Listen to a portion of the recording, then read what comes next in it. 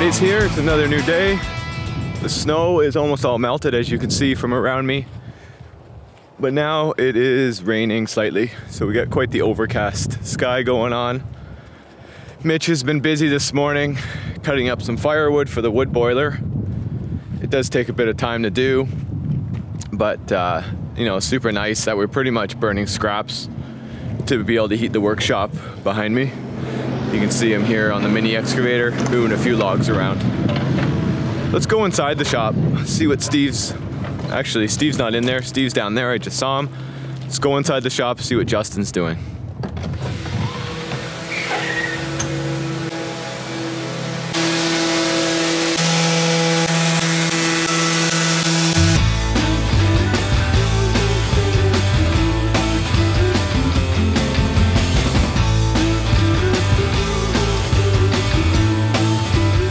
So there's a quick check-in into the shop. Steve's actually down in the office doing a bunch of paperwork, client relations. Justin is sanding a maple table. The legs are all done for it. They were just, I guess, deciding on the color choices for the top. So he's just finishing up some sanding on that, and we'll be able to finish up the top. So a little bit slower today, a little nice, a little relaxing, but always a great day. So we just got off the phone with Craig from Rubio Monocoat Canada. Pretty excited, he's got some good news. We are sending Justin down for 2 days to the good old US of A to get some training on the whole Rubio Monocoat, all their oils, the whole line of products, which is pretty awesome. We do actually know a lot about the product already. We have been using it for, you know, 5 years, maybe 6 years, something like that. I'd have to check back to see when I started using it. So, you know, we're pretty extensive in the knowledge of the product, but, you know, heading down there for 2 solid days of training is pretty exciting. Kind of wish I was going myself. I gotta stay around here, make sure things keep rolling.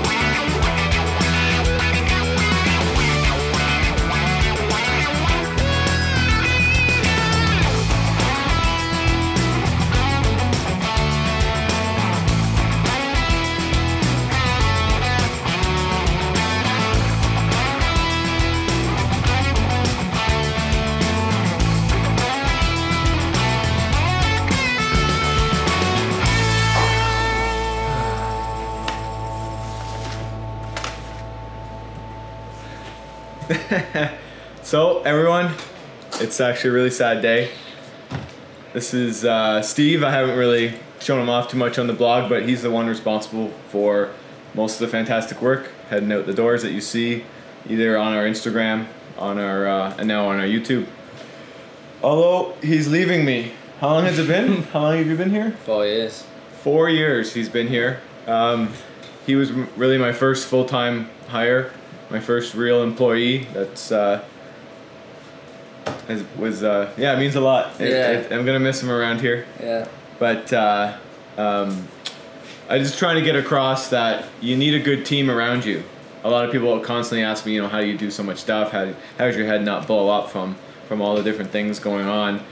And really, I think the number one thing that needs to happen is that you need to surround yourself with a team of positive, like-minded individuals who have drive, want to see success, basically. And I picked a fantastic one here. Yeah. But he's got an awesome opportunity. Where are you going? Out west. Go to the mountains. So if you don't know, we're in southern Ontario, just outside Toronto. We are out in the country. It is a really nice spot where we are, but it's still pretty busy, So Canada's a big country. out west. We're Alberta. Is it Alberta or is it British Columbia? British Columbia. British Columbia. Kelowna, right? Yeah. Yeah, Kelowna. So yeah, he's going to Kelowna. His wife is in the medical field, and she got offered her job there. She's been in school for it for a long time, putting in a lot of hard work. Yeah. So she's got a fantastic job opportunity out there, and they're seizing it. They're taking it. They're going to move on. Yeah, it was from the beginning. It was taking the opportunity from a one-man shop in here. Yeah, it's been quite a change. I went from, you know, 6 years pretty much by myself. My wife's starting to help me out. But really a one-man shop, you know. You put your hammer down there. The hammer is still there 3 months, 4 months later. And your mess is your mess, so you got to deal with it. So it was a big change. I think it was a huge change. Yeah, huge change. For me. So Steve's taught me a lot about, you know, having employees and running a business in that type of way, because I wasn't before. Yeah. So I've learned a lot having him around, that's for sure. Yeah, and then for me it was a massive change into the fine woodworking world, and then putting in the hours. I mean, Jesus, from the start it was doing sculpted bar stools and working till it's dark, coming in when it's dark, leaving when it's dark, but it's all worth it. There was countless days because it's just having fun.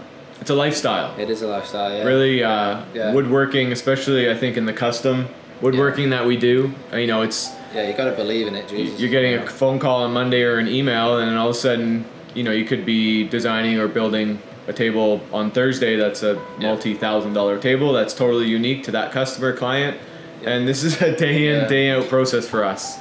So it's, look what we've done. Like the clients that we've got are like big timers and some big timers. We can drop some names, but we'll withhold them. We're super fortunate to have some really fantastic clients. Thanks to social media, thanks to stuff like this, because I guess we've become aware of us. This is our marketing, so thank you for watching. Yeah, absolutely. But this is about Steve right now, and I just wanted to say I really enjoyed having you around. You know, not just on a business or fabrication level, that kind of thing, but as a friend, Steve, you've been fantastic. And like I see you more than my wife. That's right.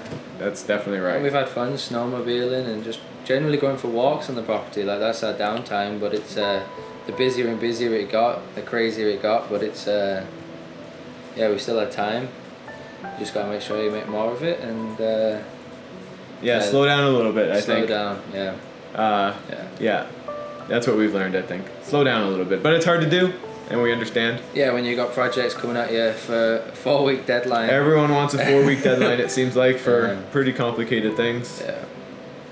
So I'm most upset because I'm now doing this YouTube vlog thing, which I'm super excited about. I appreciate everyone watching this. And Steve's not going to be included too much. Yeah, I know. And it's suddenly, the videos are they're through the roof. They're really cool. Yeah. So... Again, thanks everyone for watching. We're going to have an awesome barbecue lunch now. Yeah. My wife has set everything up. We have my father-in-law's running the barbecue. So we're going to enjoy some good times together. It is the last day for Steve. And then you just go watch out for Canadian Woodworks West Coast. Canadian Woodworks West Coast. Watch out, West Coast. Yeah. We don't know how to end this.